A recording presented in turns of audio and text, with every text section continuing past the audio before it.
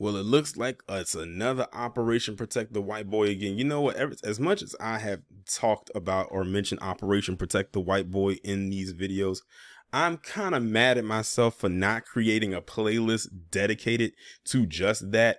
But it is what it is. It doesn't really matter.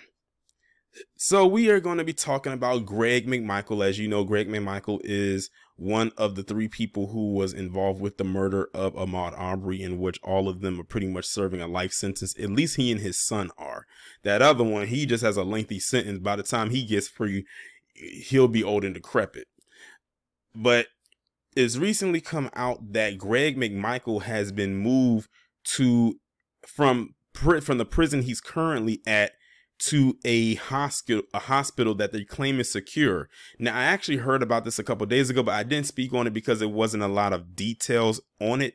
But now more has come out, including the fact that they're not telling the people, not even Ahmaud Arbery's family, who should definitely know every move that's being made when it comes to the McMichaels and that other guy, who I can never remember his name.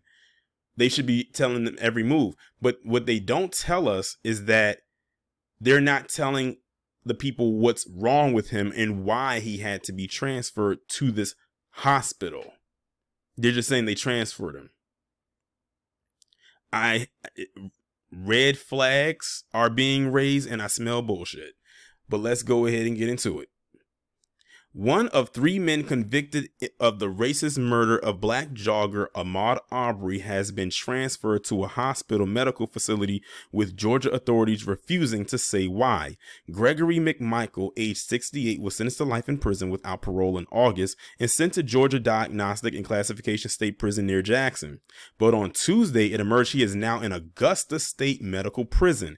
It was unclear whether he has been transferred there temporarily due to illness or if it is a long-term situation. Now they want to talk about his illness, and I believe they're going to mention some more about his so-called medical issues in the past, because I kind of skimmed through the article before I read it. A.J. Balbo, McMichael's attorney, referenced his age and health problems after the hate crime sentencing in August. He suffered a stroke several years ago, has heart disease, and takes medication for depression and anxiety. Okay, so what? There's a lot of people who are locked up who have medical problems and they not getting moved to some kind of medical secure hospital. They let them stay right there. They just give them the medication that they need and they keep it moving. And they continue to enjoy their 3 hots in the cot the same way that he needs to be. But peep that, they said he suffered hate problems after the hate crime sentencing. So are you telling me that if he walked, that he would not have these issues? I swear they telling themselves every time. Neither Balbo nor the attorney for the Arbery family have returned DailyMail.com's request for comment. Wanda Cooper Jones, Arbery's mother, told the judge in January last year that she was vehemently against any of the 3 receiving special treatment when their lawyers argued they were unsafe at a state prison. Granting these men their preferred choice of confinement would defeat me, she said. It gives them one last chance to spit in my face. Joan Heath, Georgia DOC Office of Public Affairs Director, told ABC News that McMichael would have not served his sentence in the original prison, but would not say why he had been transferred to hospitals.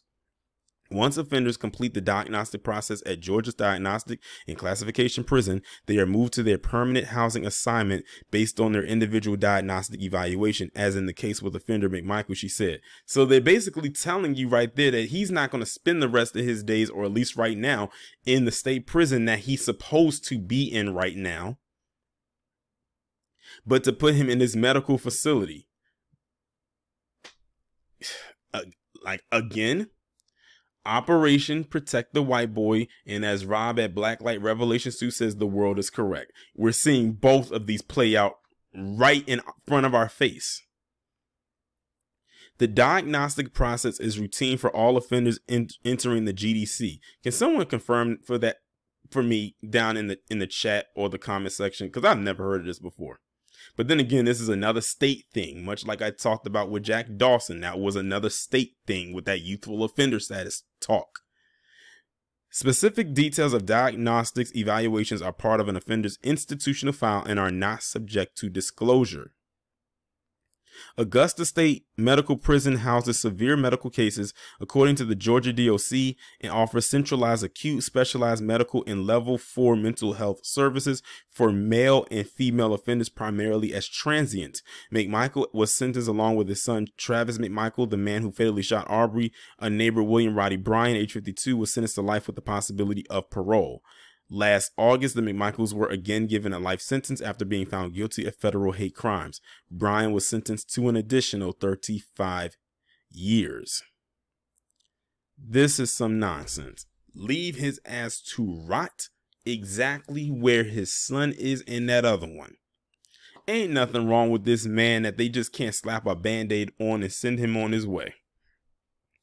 Talking about, oh, his health got worse after he got convicted for hate crime, so it just accelerated, is what you're saying? Again, if he had walked, I bet they wouldn't have been talking nothing about his health. I swear they just make up excuses. That's why I keep telling y'all, these dub S's are some cowards. They will spew all this hate talk online. They will try and sometimes get in your face. They may even pop off and do something. But then once they enter a situation like this that they can't wiggle their way out of, this is who they become. I cannot take any of them seriously. None of them. No matter their age, no matter their gender, no matter their political leanings or religious background, none of that. All of them, in my opinion, are the exact same. And this one right here is no different. Now, that's funny they're talking about medical treatment and whatnot. Did Bill Cosby get that same kind of treatment? I don't think he did. I don't think Bill Cosby had the luxury, even though Bill Cosby's net worth is miles beyond his. But remember, Bill Cosby, at the end of the day, is still a black man in America. Wealth ain't going to change that. But he has some medical issues when he was in locked up, but they didn't move him to a hospital or a secure space. They kept him right there where they locked him up initially, and that's where they kept him up until he became a free man. Now, what does that tell you?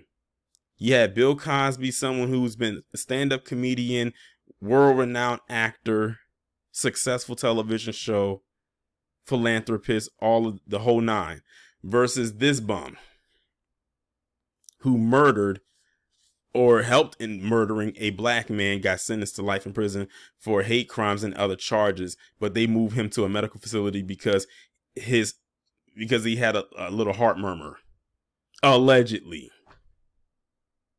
Okay, I see what they doing here. It's pretty obvious.